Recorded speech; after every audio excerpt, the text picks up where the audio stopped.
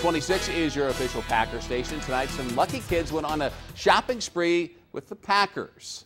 You guys like Transformers? No. No? What is that? Star Wars. Star Wars. Cornerback Devon House was one of about a dozen players participating in the first annual Shop with a Jock event at the Main Street Walmart. The event for underprivileged kids is hosted by defensive end Ryan Pickett.